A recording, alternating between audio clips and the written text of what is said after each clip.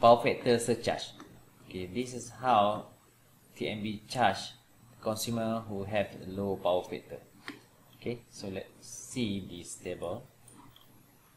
If you look at this table, we can see that percent of surcharge from the current bills. Okay, let's say your power factor lower than 0.85, you will be charged 1.5% extra charges from your original bills. Okay, if that means if lower than 0.85 to 0.75, 1.5% surcharge. If lower than 0.75, you will be charged another 3%, okay, for every 0.01 units of power factor. Okay, so surcharge is 1.5% of the original amount of charge. This is surcharge extra charge from 0.85 till 0.75 is 1.5% for every 0.01 unit of power factor less than 0.85. Okay, so lower than 0.75, another surcharge is 3% from the total bills for every 0.01 less than 0.75 power factor. So what does it mean? If lower than 0.85 until 0.75, surcharge is 1.5%. If lower than 0.75, another 3%. Okay, so we will see later how to calculate these charges. Okay, so okay, this statement from the TNB. The surcharge is calculated based on the following principle. For power factor below than 0.85, this is for the medium and low voltage consumer. 0.85 or 0.9, this is for high voltage consumer. And up to 0.75, this is for low or medium voltage consumer. This is for high voltage consumer. Okay, so lagging, supplementary charges of 1.5% of the bills for the month for each 100th parts or 0.01 below 0.85 for medium or low voltage, 0.9 for high voltage consumer, and up to 0.75 for medium or low voltage consumer, or 0.8 for high voltage consumer. Lagging power factor will be added to the bill for that month. Okay, so in this bracket is for high voltage consumer, so this is for high voltage. That's a supplementary surcharge of 1.5%. Okay, 0.85 until 0.75. Lower than 0.5, we have another surcharge for the power factor below than 0.75 for medium and low voltage consumer. This is high voltage consumer, 0.8. Lagging. In addition to the charge payable under A above, supplementary charges of 3% of the bill for that month of each for each 100th or 0.01 below than 0.75, lagging power factor will be added to the bills of the month. So instead of paying 1.5%, now you have to pay another 3% for the power factor lower than 0.75. Okay, so now we see the example. This example, a high voltage industrial consumer having the following data from its monthly bill. Maximum demand, okay, 600 units. Monthly active energy consumption, kilowatt hour, 216,000 units. Monthly reactive consumption, kVAR hour, 190,000 units.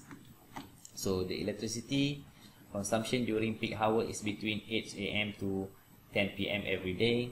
The off-peak consumption is at least 30%. So off-peak consumption, 30% of the total energy consumption. Based on the tariff E3, special industrial tariff, analyze the monthly load factor of the consumer. So question 1, monthly load factor. How to calculate load factor? load factor equal to average load over the peak load. Okay, so this is tariff of E3 special tariff. For each kilowatt of maximum demand per month during the peak period is 29 for each kilowatt. Okay, for all kilowatt during the peak periods, for each kilowatt hour for peak period is 31.7 cent. For all kilowatt hour during off peak period is 17.5 cents. So we have two tariff here, during peak period and off peak period. Okay, this is minimum charges. So question 1 is the monthly load factor. To calculate monthly load factor, we just calculate first the average load. Average load equal to total connected load. Okay, total connected load is kilowatt hour lah. So if you look at this is total power consumption. Okay, 216,000 units. So 216,000 kilowatt hour. Divide by 30 days times 24 to get the average load. Now we get this average load 300 kilowatts. Okay. So question number 2. Question number 1, monthly load factor. So from the average load, we can calculate the load factor equal to average over maximum load. So this average, we just calculated average. So we divide by the maximum load. This is given in question. So 300 over 600, you will get 0.5 load factor. Okay. This is peak load, maximum load demand. So second question, the power factor of the consumer. Assume 30 days per month. Power factor of the consumer. Power factor PF equal to, okay, you can find PF equal to P over S. So we have P. So now we have to calculate S. We have P. P is 216 kilowatt hour. So now we have to find S kilowatt hour. To find S, we use this equation. S equal to square root of P square times Q square. So we will get this value of S. So to get power factor, we just divide real power kilowatt hour over apparent power kilowatt hour. So we will get 0.75. The next question is, so we just calculate the power factor. Third question is total penalty charges due to a poor power factor, if any, and the total monthly bill charged for this consumer. Okay, how to calculate total penalty charges? So first we have to calculate charges for this consumer. Okay, based on this E3S tariff.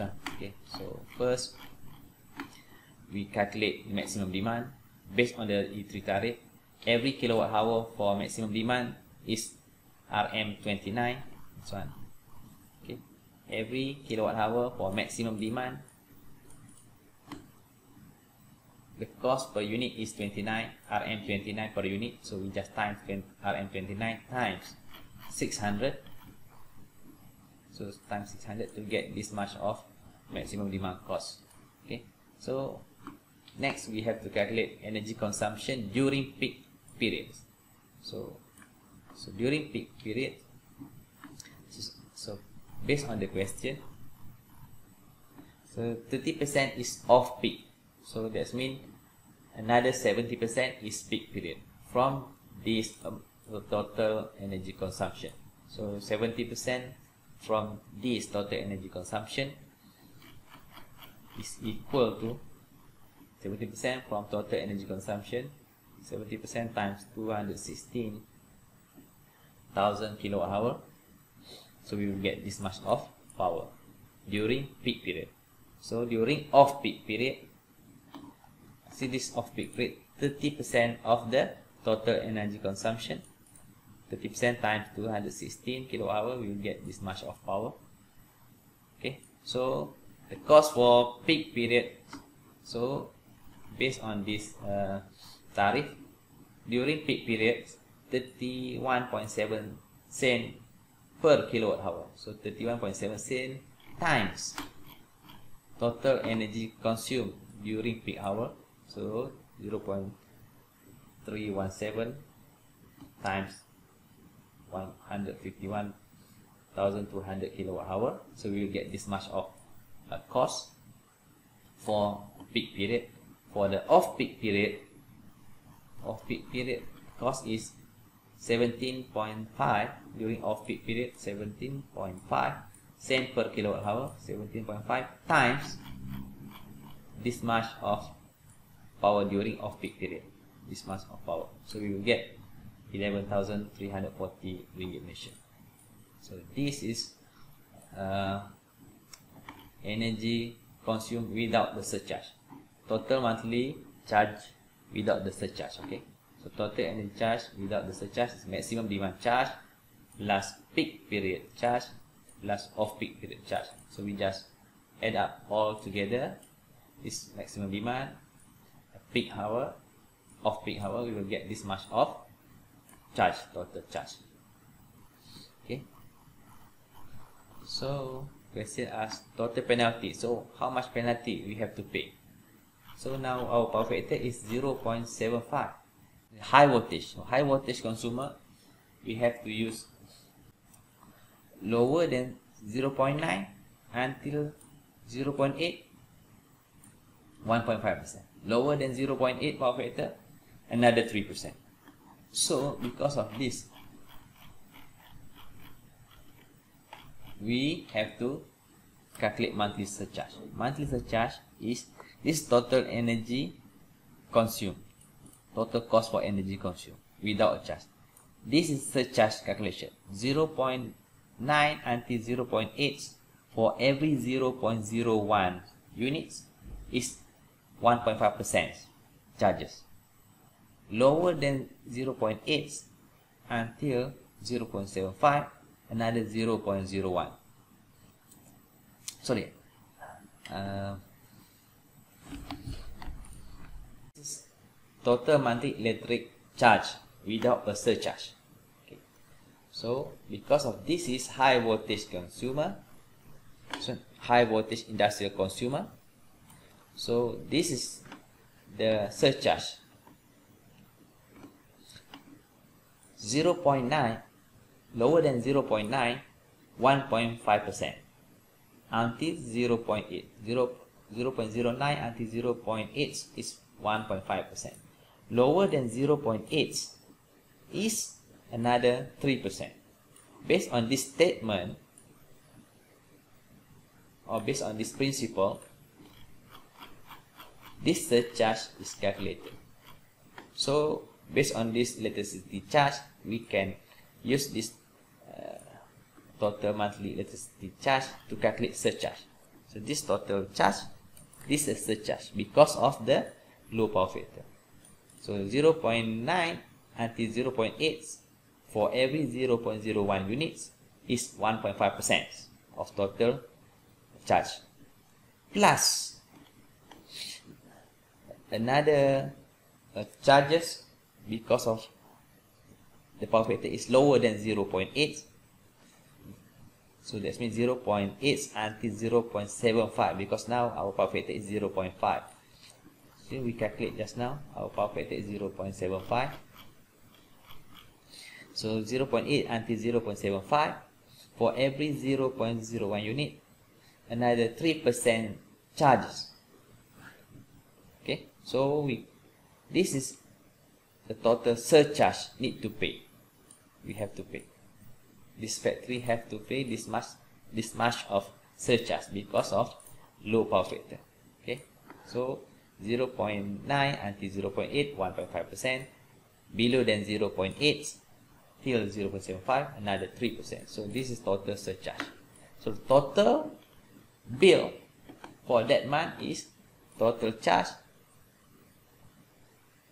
plus total surcharge or total penalty. So we'll get this much of charges. Okay. Okay. The size of capacitor in kVAR would raise the PF to be 0.9. Our PF now is 0.75. How to increase to the power factor to be 0.9? So we have to calculate capacitor bank size. We have to calculate capacitor bank size. So by using the equation, this equation, speed load, we know that 300 kilowatt. So this power factor 1, 0.75, original power factor. This is desired power factor. We want to increase the power factor to the desired value, which is 0.9. So we just put in this equation, we get this capacitor bank size. So we can put this size, or we can use 200 kVAR. Okay, that's the capacitor bank size.